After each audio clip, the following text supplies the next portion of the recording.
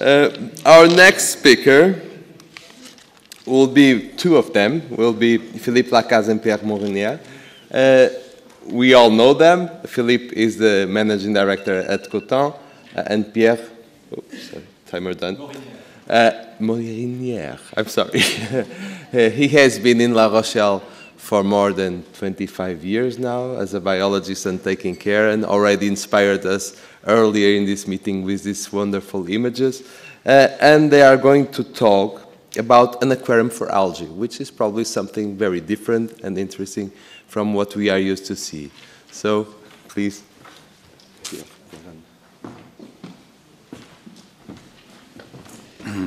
Wait a second. Well, I hope it will work. After Joao, it's not an easy task to speak after Joao, because everybody knows he's very good, but what I didn't know is that he breaks computers. So I hope that it will work. Otherwise, Joao, let's meet in the coffee break. So I'm very pleased to have the chance to introduce now our new tank for algae that we have built in our aquarium in La Rochelle 2 years ago. I'm pleased to share the floor now with Pierre. As it has been told, he's our head curator since 25 years, and happy birthday, because I think it's this year. Okay. We missed the presence of Mathieu Coutan, who led this issue, but unfortunately he couldn't come back here. So this paper is going to focus on mainly 5 issues. The first issue is what we call the new intertidal zone of our aquarium. The second issue will be the building constraints that we had as we were doing that in an existing aquarium. Our aquarium opened in 2000, so it is 13 years old. The third point is going to be the technical specifications, so a focus on the algae tank, so all the specs that Pierre gave to us. Then we're going to show you how did we manage to reach the specs of Pierre, and then Pierre is going to take the floor in order to do an update of the 2 years experience that we had for this aquarium. So we thought in our aquarium that we needed to refurbish the entrance of the aquarium. We're going to tell you why, because to our point of view, it didn't work that well. So we were looking for more space and to target to enlarge our existing intertidal zone. For those of you who didn't have the chance to visit us, our aquarium is based in La Rochelle. It is an 8,000 square meters aquarium. It is 3 million liters of water, and it opened, as I told you, in 2000. So we have an average of 800,000 visitors per annum since we opened it. For all of you who came, so here you have the entrance to the aquarium, then we enter to the aquarium here, we have the simulator here, and then we go to a big jellyfish tank, which is a 360 degrees tank, inside of which we have a 360 degrees acrylic tube. So the visitors come from here, they have the simulator, which does move, then we have a door here which opens, and then we enter to this tube. And then this is in green, the zone that we wanted to change, because after the tube here, we had a wall, which is a bottleneck, and then we had a wall here, a wall here, a wall here, so all this zone, to our point of view, didn't work that well. These tanks, which are tidal tanks, we kept them because to our point of view, they worked pretty well.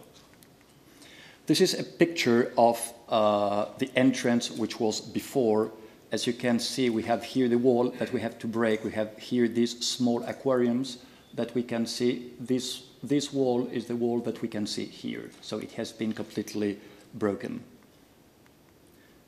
This is another picture where you can see by here all the entrance that we had to break. This is another picture of the entrance. So this wall was broken, this wall was broken, and so we had access to the door and to the space which is behind this volume. That's the angle of the picture. And that's the last picture that I wanted to show of what we had to change. So this is the tunnel behind that, so the tube behind this wall. So the visitors were coming this way, and so we had to break this wall, this wall.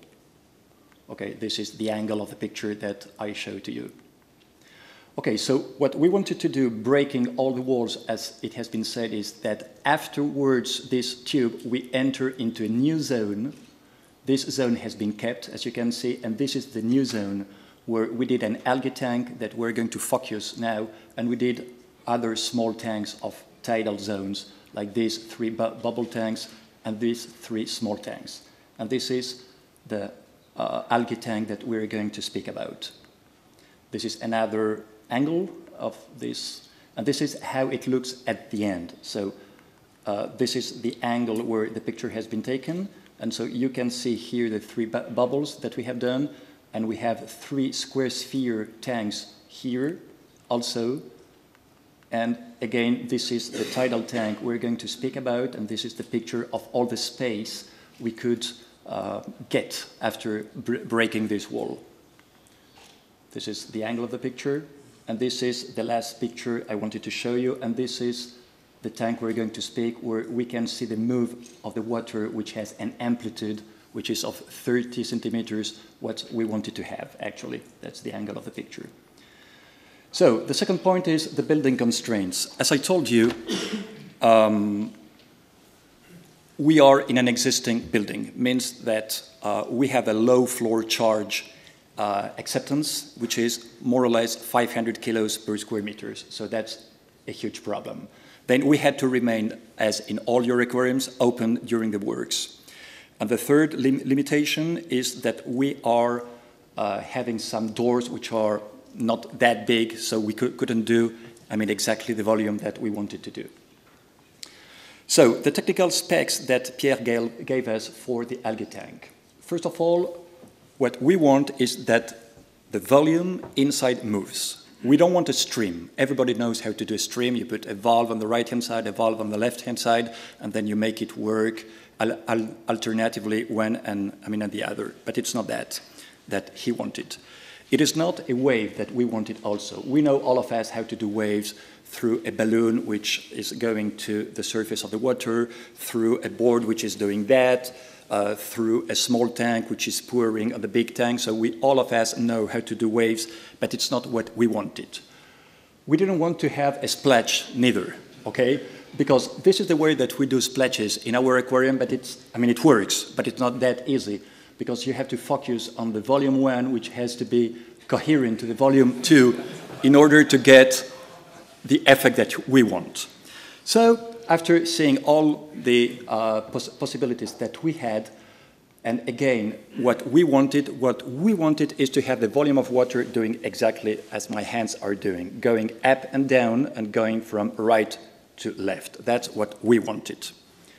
And we wanted an amplitude to be approx like 15 centimeters high and 15 centimeters down, means an amplitude from top to bottom of 30 centimeters approx. This is what at the end we have, means that you have the water here and you have the water there, and the global mass is doing that and that.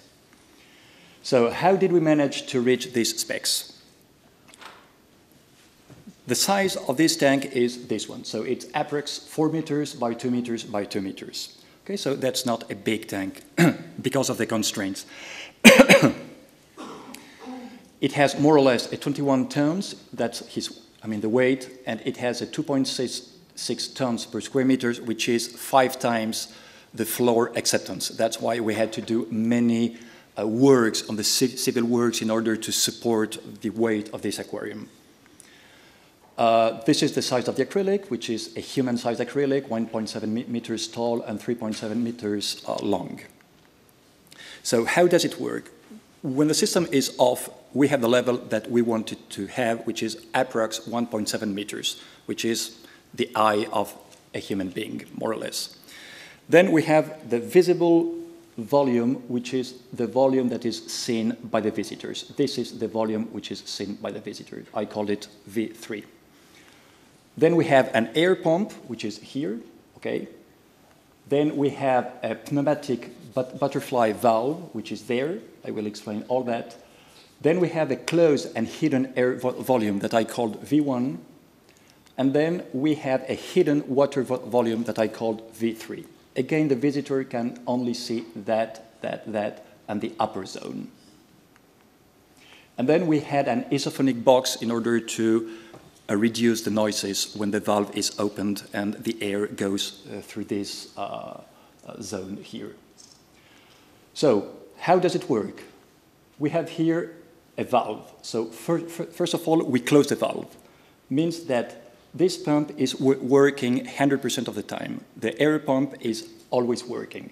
So the green arrow goes up, it cannot go at the right-hand side, and so it will enter into the volume that I call V1 here, which is air, and it will pressurize, this volume, which is V2 here.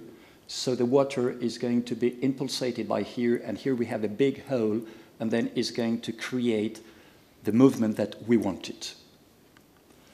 This one was, as I told you, an amplitude of 15 on top and 15 here below the level, limit level.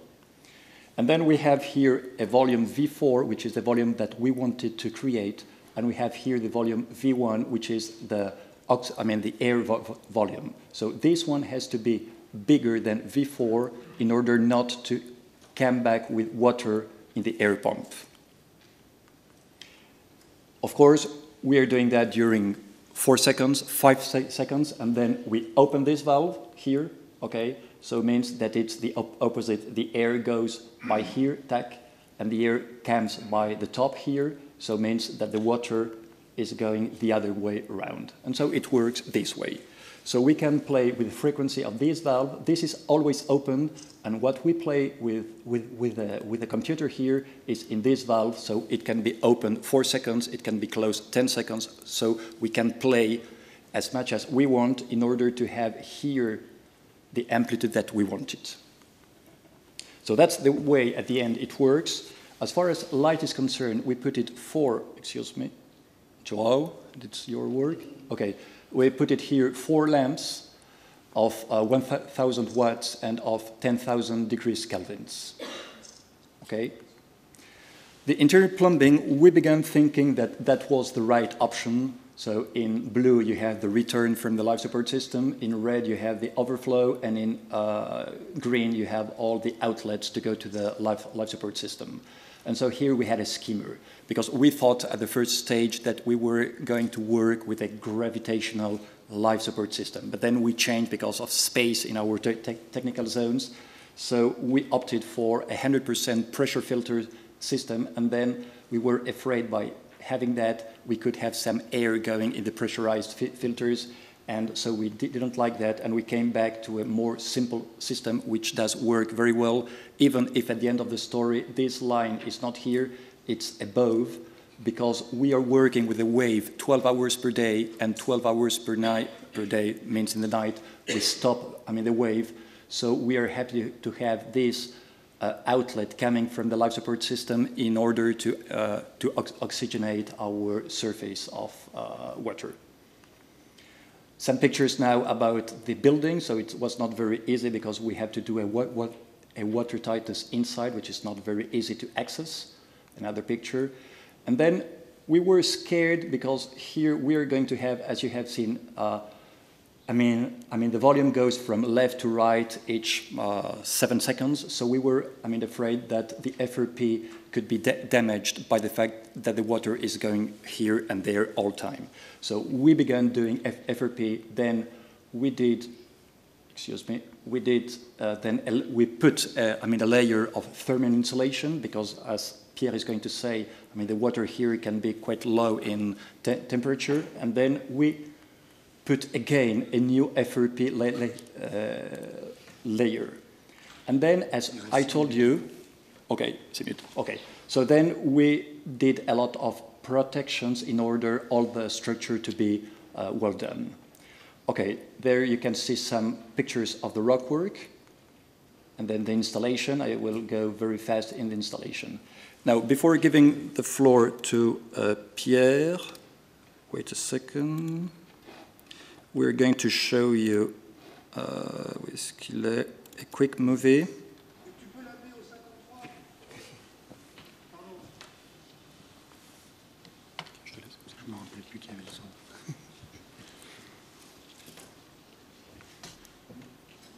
So you can see how the volume moves as we wanted. That was at the very beginning, so we didn't have the amplitude that we got at the end in the picture that we have showed.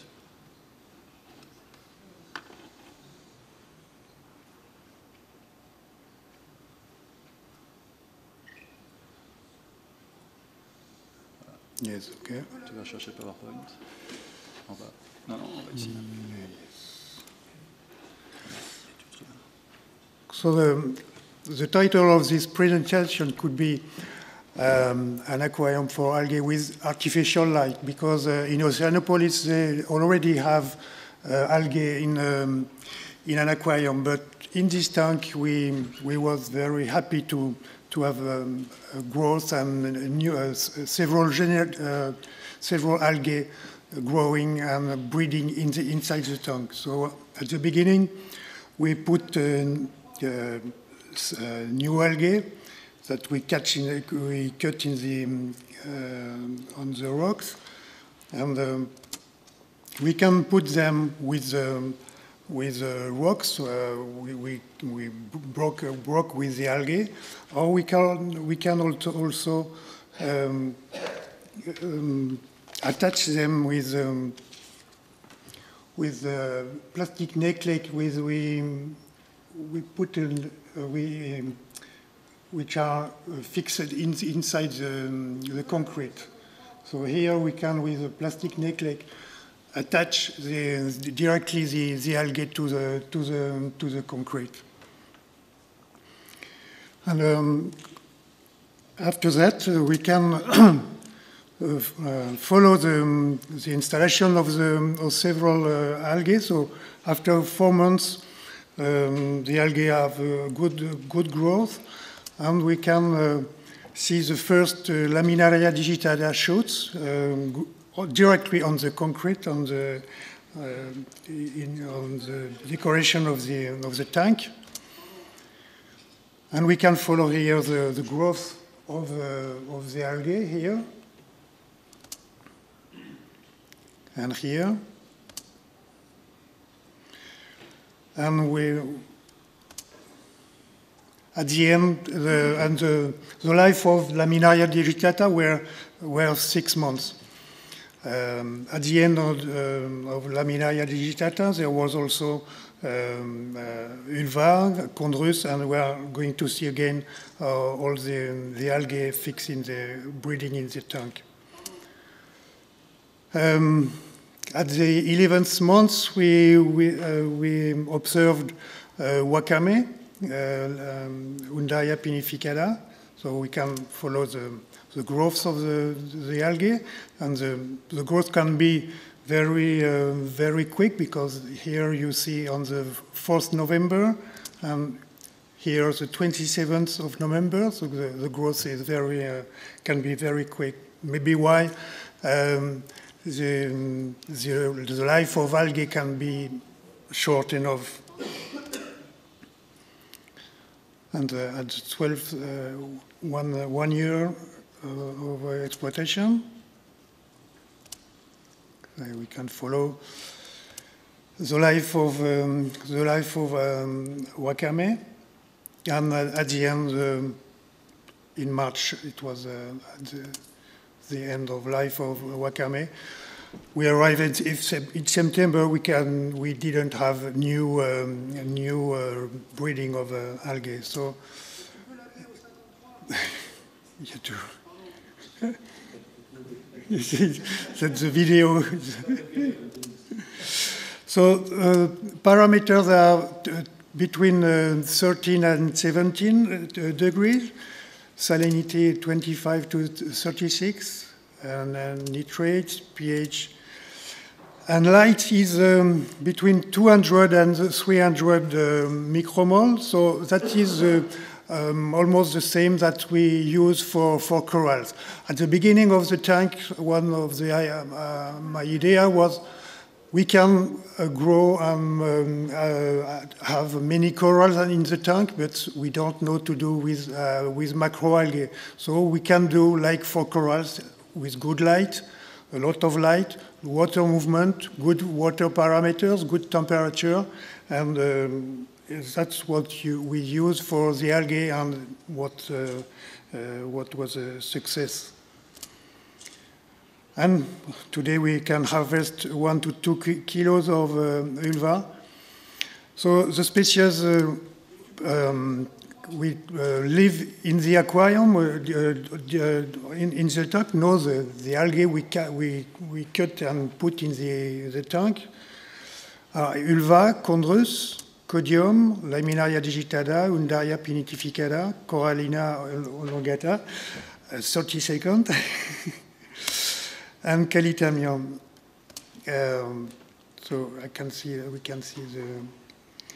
the different algae, so the chondrus, very quickly, the codium, the Laminaria digitata shoots. I go very quickly, we have seen that already. Corallina elongata, Calitamium, this little red algae. We were helped by some grazers, so we put that. What's something we use also with a reef tank is to use grazers. Here was Patella vugata, and we see its work. Litorina and Aplysia fasciata, not directly in the tank because we harvest when the divers, it's the work we have to do to clean the tank. It's only to clean the glass and to harvest the ulva, and sometimes to put new algae. 5 times per year we go to cut algae to put new algae in the tank. And the Aplysia is in a separate tank because to avoid they eat all the ulva because they eat a lot. So for Aplysia, it's 1 to 2 kilos of fresh ulva per week. Thank you.